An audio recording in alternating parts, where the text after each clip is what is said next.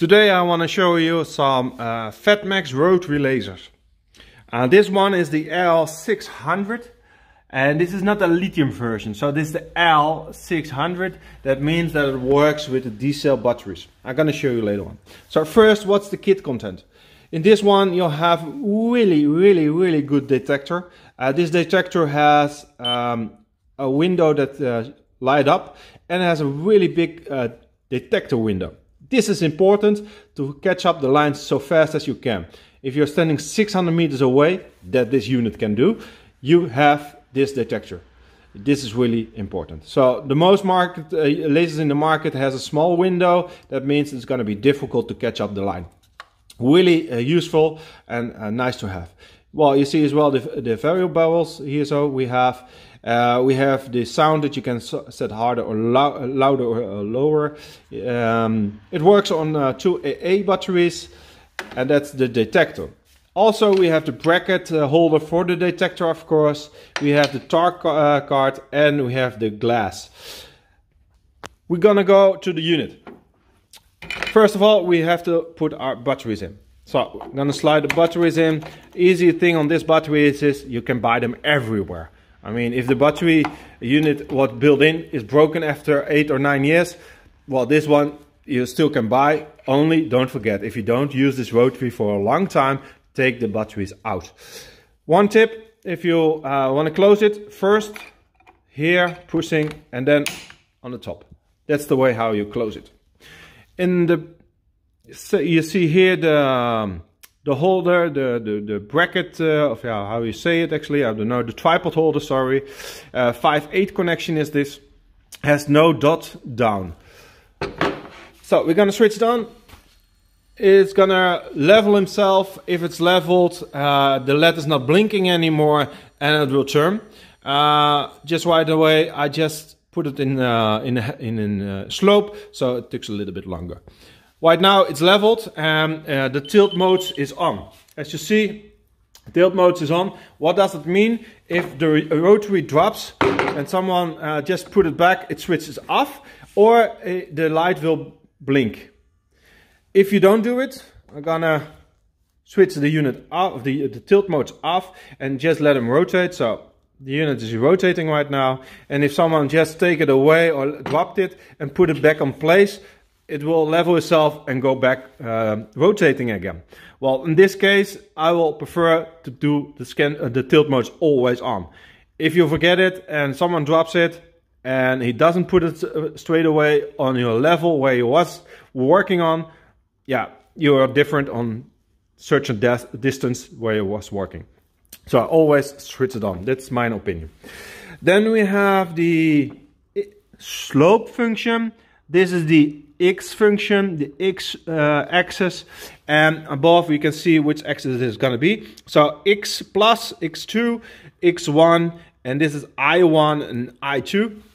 And you can select this, or you can move it actually with this arrows. And we're going to do it, and we're going to see it on the back, how far or how fast this can move. And if you hear the sound, I don't know. It's a really good servo engines that moves and quite fast. As you see on the background, it's not a straight line. Yeah, it's a straight line, but it's in slope. And this unit is a basic unit. Don't forget that. This is a basic unit. And for a basic unit, has this unit also a double slope. And that's really interesting for this kind of price point unit. So right now I can push again, and then I can use my I-axis. And also I can move this. So that's really popular in the market. People want double axis. Why? Because they have the water flowing away on one corner. So for example, I want to have the water on the street flowing away this corner. Then I need a double axis rotary. So this is a really useful unit for this kind of price points. I mean, this is a low budget rotary laser, and it works to 600 meters. Don't forget, every rotary laser and every line laser has some different millimeters specs on 10 meters. So this one has 2.2 millimeters of 30 meters maximum. So this is a really good spec for a rotary in this kind of price point. Also the detector, what I said, I love this detector for this unit. So it's a really good setup for just easy rotary, but can do everything.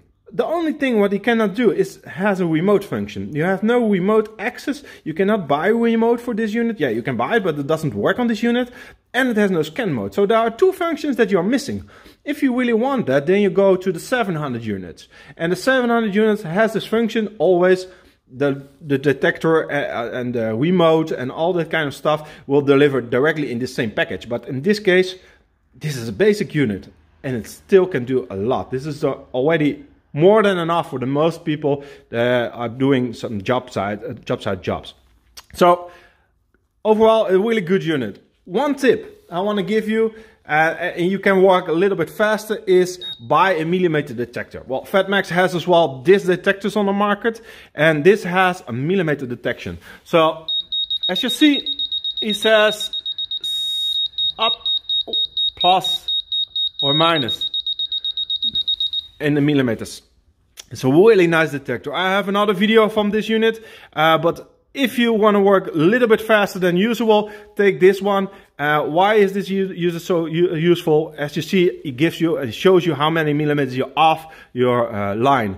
And for example, you're gonna place some windows, and you see with this detector that it is 5 millimeters off. You take some piece of wood from 5 millimeters and you put under the window, and it's exactly on 0. So really useful detector.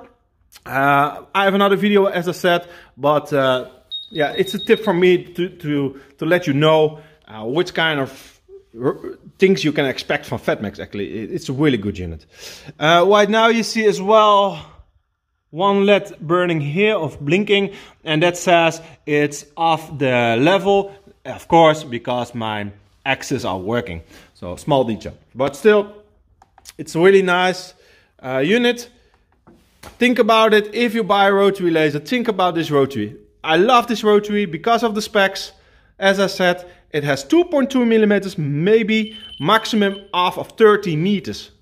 And this rotary can work up to 600 meters. So it's a really good unit. Also, you can use it, of course, vertical mode.